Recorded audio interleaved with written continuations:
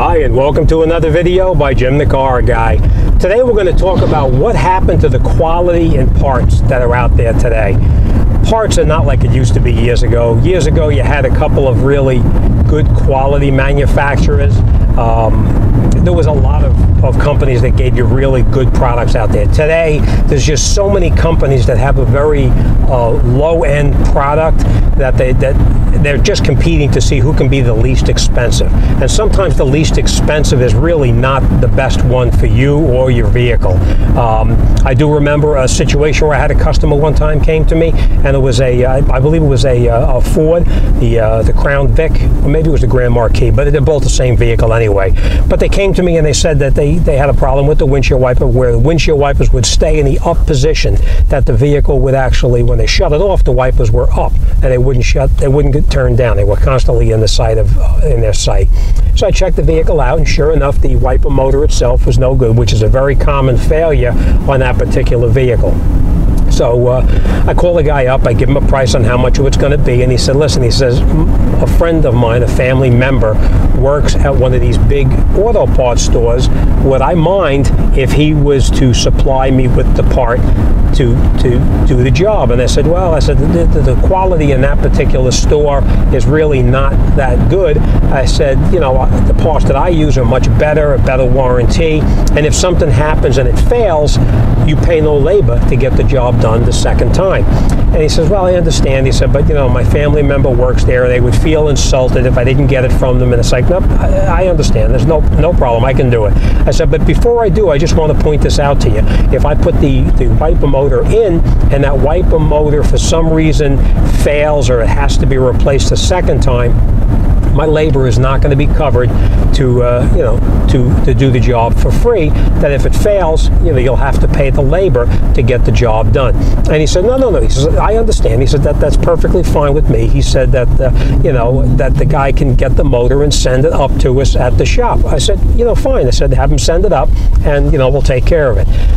So I get the motor, and you know, it looks pretty good. It's in a brand that I don't use all the time, or I use almost never, because you know, as you know, the quality in those particular parts stores are really not that good. So I get the part up to me, I get it, and I put it inside the vehicle, put it all back together. I turned the windshield wipers on, and they did work, but man, they were noisy. I mean, I'm half deaf from using air guns my whole life, and this thing was so noisy, you could hear it grinding as the wipers moved back and forth. It was a very, very loud noise, which I'd never heard before, ever.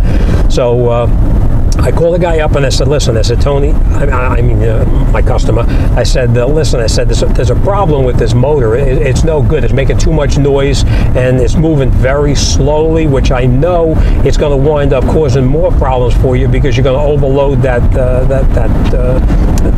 fuse, and you're going to wind up blowing the fuse out, and it's going to be an issue. I said, so you know, you really want to get a replacement and put it in there. I said, why don't you let me get it from my parts store, send it back, and you'll have no problem. And he said, well, let me call them and see what they're going to do first.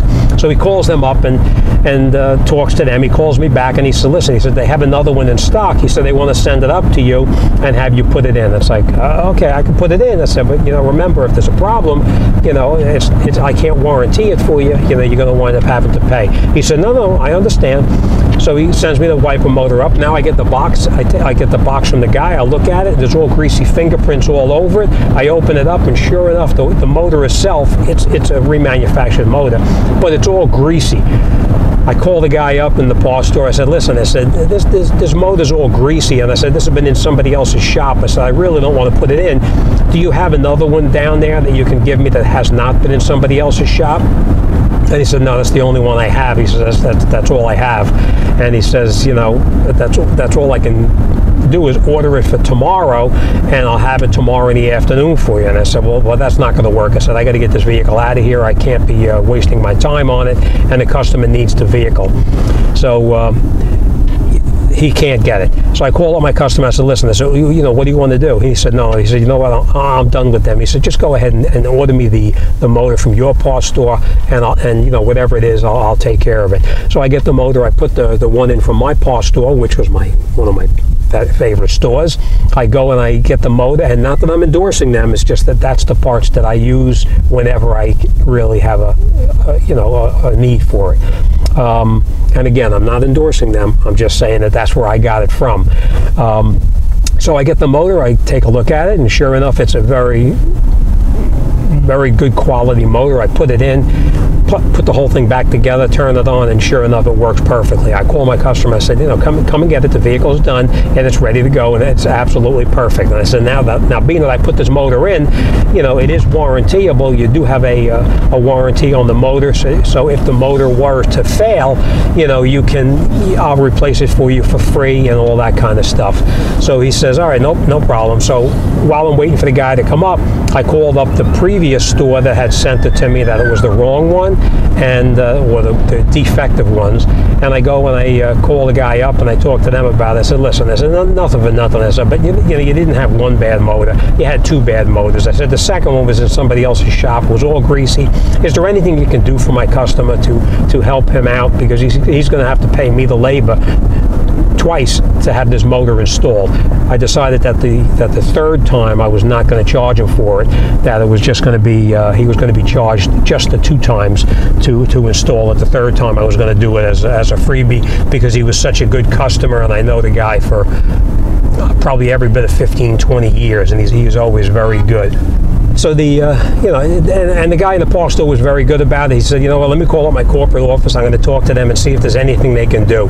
And sure enough, they were actually pretty good about it. They wound up sending to my shop before the guy even picked up his vehicle. They actually sent me an envelope with the money in it to give back to the guy for the failure of the second one. So it doesn't happen very often. I got a feeling it probably happened because his family member worked in the store, and they just wanted to keep him happy. So that's what we want to talk about, the quality in parts today. What do you think about the quality in parts today? Are you better off buying cheaper parts and taking the gamble, or are you better off buying the good parts and putting it in one time and not having to worry about it a second time and doing the job a second time? So I just want to get your opinion, see what you think about the parts that are out there today. Is it worth buying the parts, the poorer quality parts, and doing it possibly multiple times, or you're better off paying one time, pay what the good parts stores want for it and put it in one time. So I want to get your opinion, see what you think. I also want to talk to you about, what do you think about this drive along? Is it something I should continue? Is it something I should discontinue? I want to get your feel on what you think about it. I will do this the next time that we do a drive along, which will probably be maybe next week or something like that. I get this email all the time from subscribers asking me, what's my opinion? Do you think a young person should think about getting into the automotive repair business? Can they make a good living as an auto mechanic, or is this better off getting a job doing something else other than the repairs? I do love the business. I've been in it my whole life. I've been nothing but a mechanic. That's all I've been doing my whole life.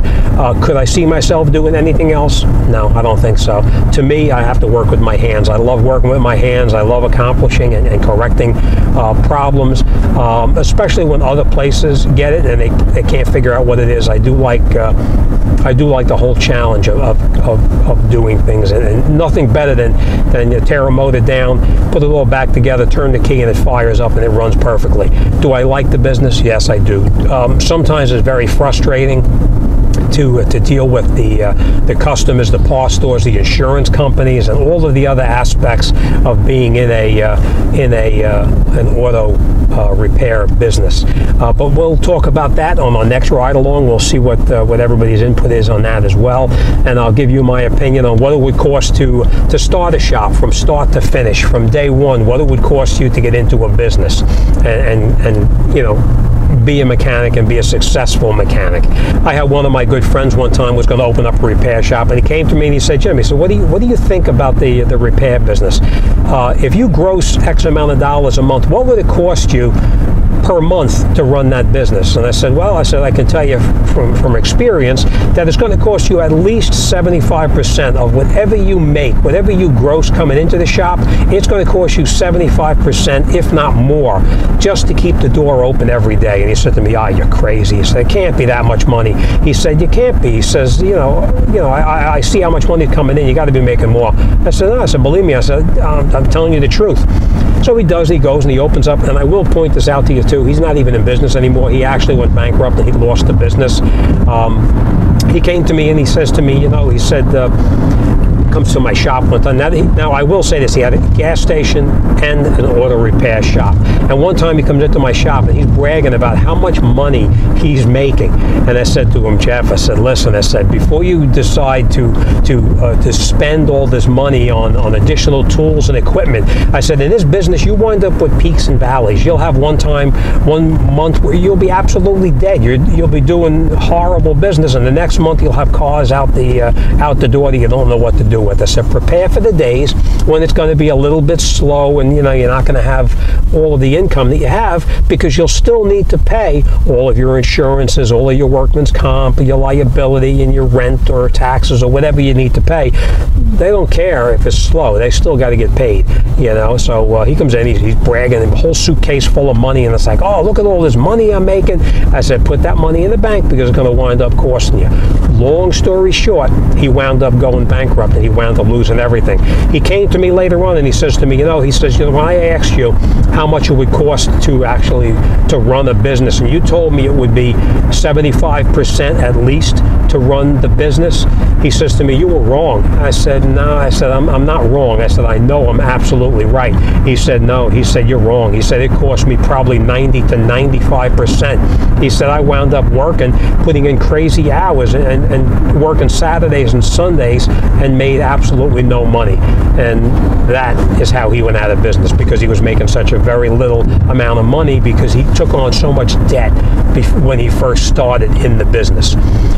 All right, so we're going to talk about that in depth. We'll talk next time about how much it costs you to run a business, how much your expenses are every month, and what it cost me to open up my door every day just to walk in and make a living. And of course, I got to make a living too, because I got my own personal bills that I need to pay as well. All right, so let me know what you think about this segment and what we can talk about in the future. And hopefully we can continue it on a regular basis. Instead of me driving home and talking to myself or listening to the news on the radio, we can have a discussion like this and see what your thoughts are on it. All right, as always, thanks for watching, and I will see you guys on the next one. Have a good day.